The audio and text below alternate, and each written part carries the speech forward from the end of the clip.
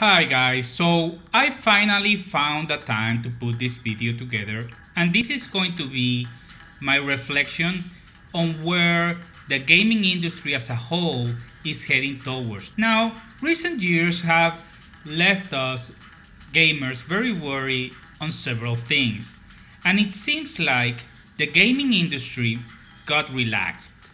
And you can see it how they release their games. Now I'm gonna talk about Bethesda because in the recent years, especially since Fallout 4 was launched in 2015, I spent the most time playing their games, not only Fallout 4 but also Skyrim. The other game that I played more than those two games in the past 3 years has been The Witcher 3 Wild Hunt, which the comparison is astonishing. Now, we are all tired of the same argument that CD Projekt Red is a better developer than Bethesda because what CD Projekt Red delivered in The Witcher 3 Wild Hunt was a finished game. A game that took years for them to develop, a small developer in Poland, I want to remember, against Bethesda, which is a huge developer in the United States. Now, CD Projekt Red was praised by their game. It won the major awards on the Game of the Year of 2015 against Bethesda's Fallout 4. And it was the result of a finished game against an unfinished game, something that has become trend in latest year in gaming. Now, why is that happening? It's happening because people are buying the games before they release. People are buying games without even know what the game is going to be or look like. Once again, this year in E3, Bethesda asked for their fans to buy a game that they really didn't show anything about. Yeah, they show a little bit of gameplay, but be truthful to yourself. Anything that you have saw on that game is really different from what you are seeing on your screen right now? The answer is no. Even Todd Howard said that Fallout 76 was going to be the multiplayer version of Fallout 4. So what they actually are doing is remastering the map, cleaning it, taking out all the human NPCs, using the same engine. We have seen how most of the outfits already are in Fallout 4. Yes, they have new weapons. We saw an axe, we saw a revolutionary gun, we saw new enemies, and we are seeing a new map. But how different the gameplay is? And the answer is there's no difference at all. So Bethesda is asking gamers and fans to buy a game that is actually like a big DLC of Fallout 4, asking for them not only to pay full price in advance, but also to play the game and correct all the mistakes with their beta, that should be their job. Look how crazy this sounds. They say, pay us for our game, that you don't know what the game is gonna look like, play the game, correct our mistakes, and then we're gonna launch it. So basically you're working for Bethesda while paying them if you have the opportunity to play the beta. That's the point in the gaming industry history that we are right now. Although where Fallout is going is very worrisome, we have to see the gaming industry as a whole. Not too many people are talking about the next generation consoles, because it seems like they are very far away. I actually believe that they're gonna release the next generation consoles by December or Christmas on 2020. So we are about 2.5 years from a new generation consoles.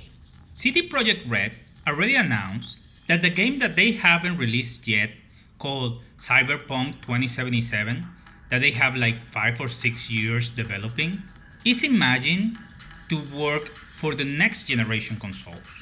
So probably we are not gonna get Cyberpunk 2077 until the next generation consoles are out. So think about it.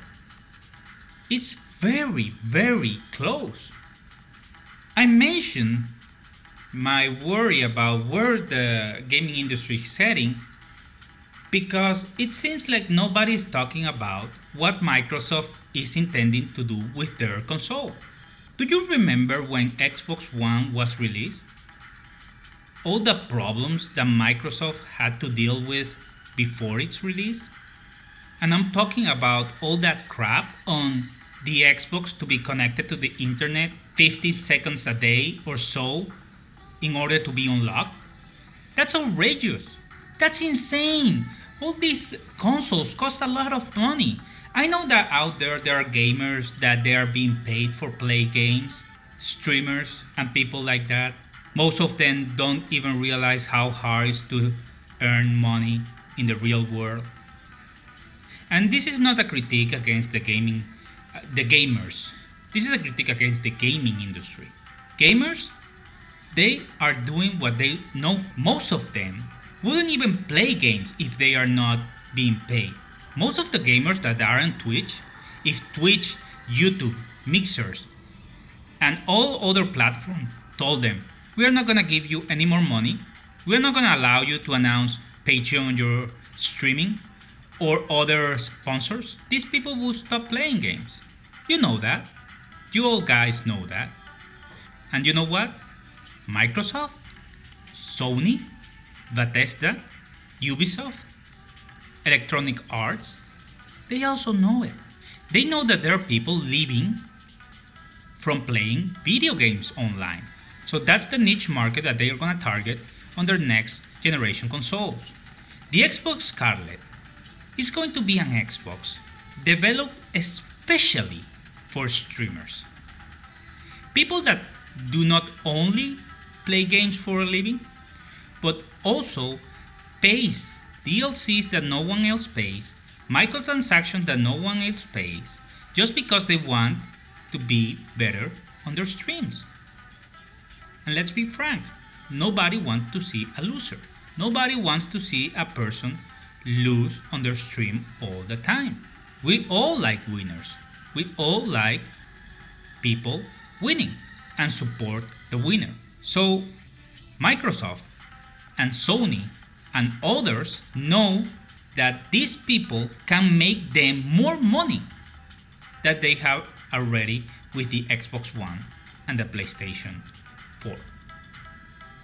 So guys, this is basically my thoughts, because people, when they criticize Fallout 76, they are not criticizing the gaming industry, they're criticizing the game, the business model that Bethesda is going to.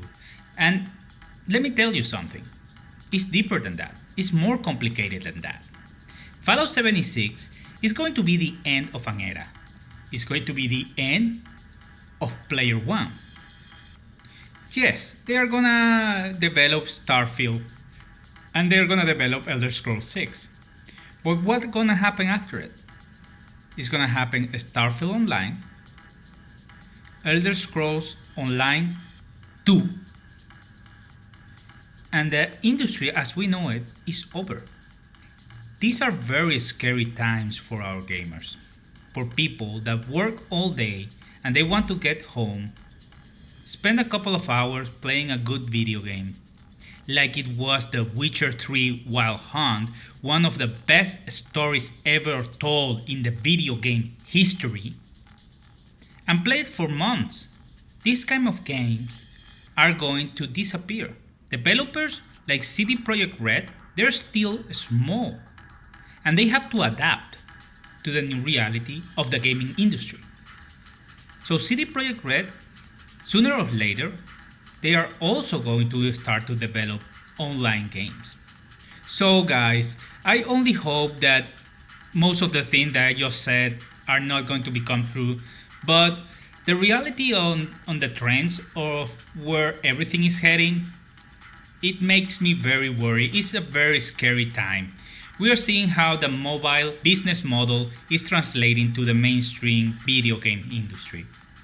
So what I can recommend, and I can say to you gamers out there that are like me, that we like Player One, we like good stories, we like finished games, that just don't buy pre-order games.